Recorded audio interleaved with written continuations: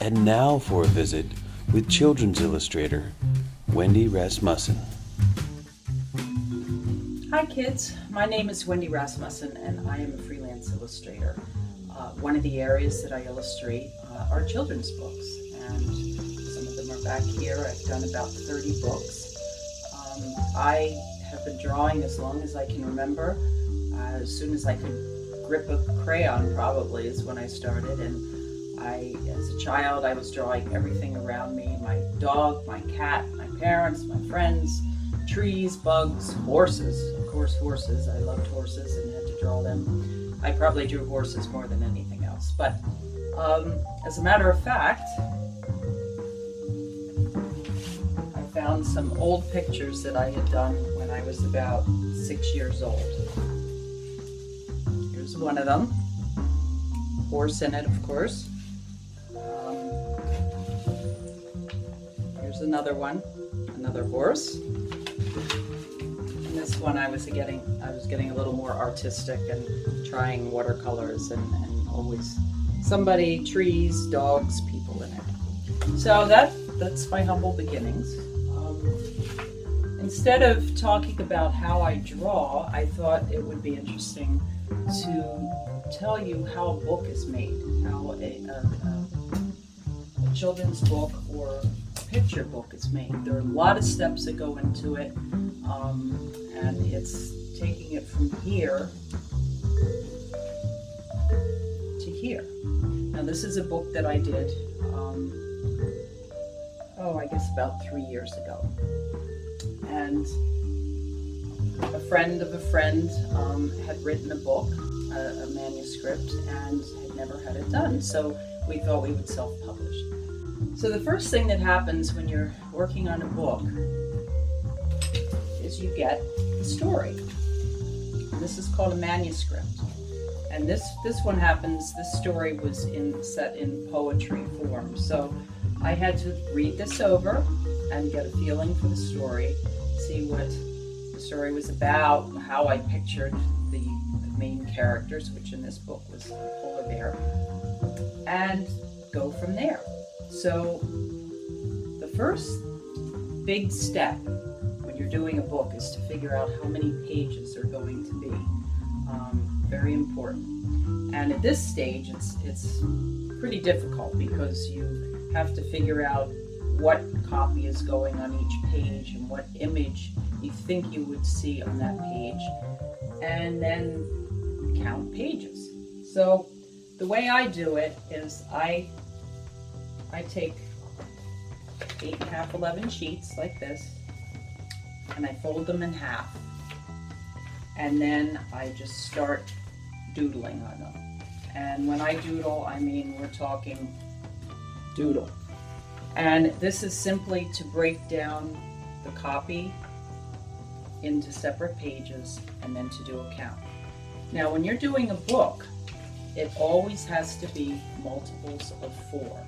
In other words, you can't have a book with 13 pages.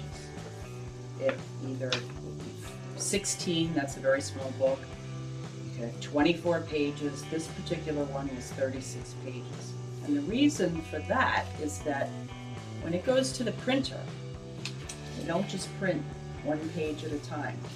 What they do is they take what we call spreads, which is the whole sheet. And this page may be page 2, and this one would be one in the back because, as you can see here, here's page 2, but look where it is in the back. So they print 2 here and 2 here, unless it's what we call a spread, which means the picture goes all the way across. Okay, so at this point, I've broken down how many pages we're going to do. Now what I have to do is think of an image that I would have on that page. I have the copy. I've decided where the copy is going to go. So these are called thumbnails, and you can see why, because they're very tiny. So this is how I start thinking it out. Now the pictures sometimes are similar at the end, sometimes they're very different, but this is where I start thinking. So these are the pages for the book. Okay, So once I do that, I have to start tightening it up a little bit. And I like to work full size. That's just how I work once I go from the thumbnail. Some people stay at a small size until they're ready to do the final art. So at this point, I do sort of the same thing I did there with the small book, but I'm making it into the actual size.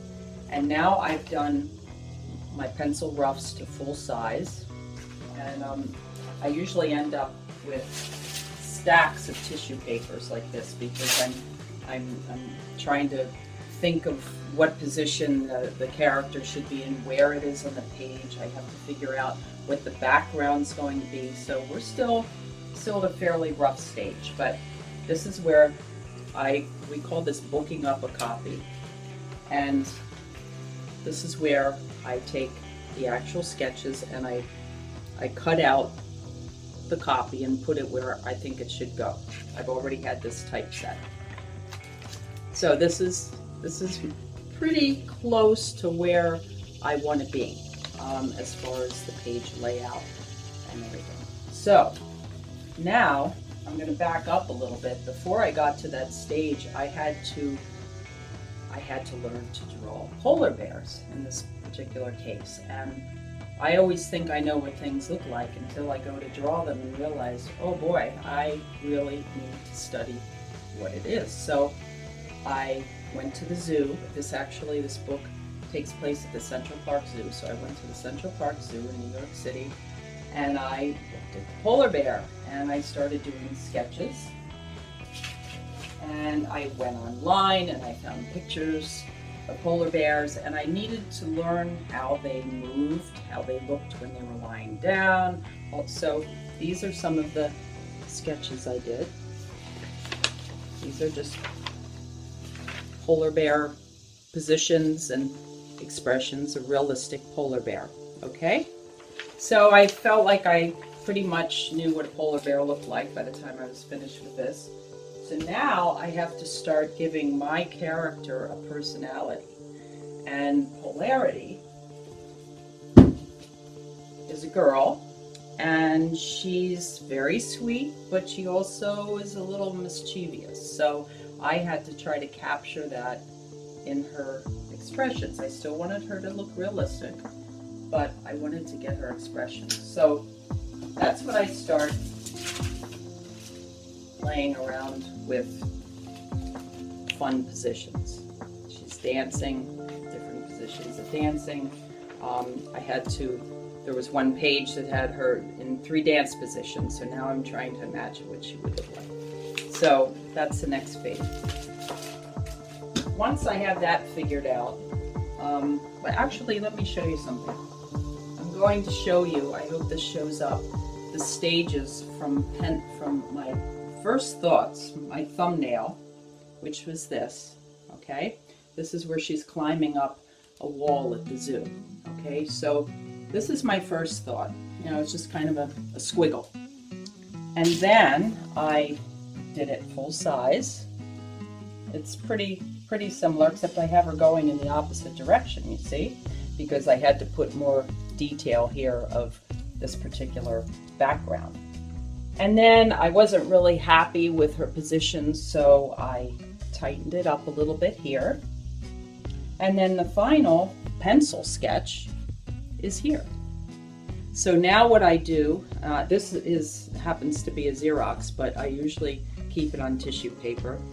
And the way I transfer it, I have to transfer it onto illustration board. That's what I work on.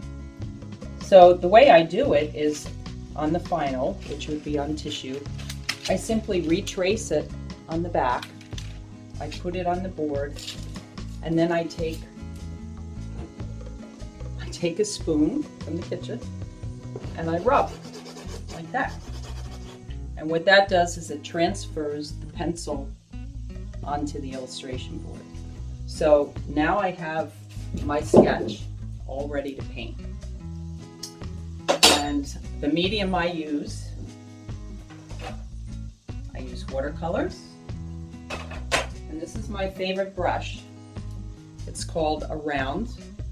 See, it's round. All all the hairs go to a round position, and then they go to a really skinny point. And I like that because I can get a lot of paint in there and then go down to very thin lines. So this is my favorite brush. I also use colored pencils. I mix them up, and when I get, I just got paint on my finger. When I get to a point where I am about 75% finished with the picture, I scan it into my computer, which is over there, and I finish it off in Photoshop. And I'll show you an example of what I can do in Photoshop that makes it much easier for me. I just use it as another tool. This is one of the pictures in the book where Polarity is swimming underwater. So I finished her, almost finished her, and then I scanned it into the computer, and this is how it ended up. So I was able to do bubbles and all of this on the computer, and it was much faster and it was fun. I like doing that. So now I've transferred all my illustrations down. In the meantime, I have someone who works with me who does what we call the production, and that is setting everything up in files with the copy where it should be, and this is something that will go to the printer. I don't do that right now. I'm too busy with this. So my friend Michael does this, and so he's now taking all of the copy from the manuscript and placing it in position on the full-size book. Okay, this full-size book. He's doing that all on the computer. So in the meantime, I'm finishing all the artwork, which took a really long time. And these are some of the boards. Now again, they're 75% finished. These are all watercolor and colored pencil. Okay, so when I'm finished with this and I've scanned them in and I have all the art on my computer, it's all finished. Of course, throughout this whole thing, I have to get approvals from my client and from the author. So we're going back and forth, and there's some changes. Now it's on the computer, and I send it to Michael, and he puts it onto the page where the copy is, and it goes to the printer. And at this point, the printer sends me a proof, and I look at it and make any corrections, and the author, and if there's another party involved, they make all corrections, and then it goes to press. And voila, we have a book. And that's it.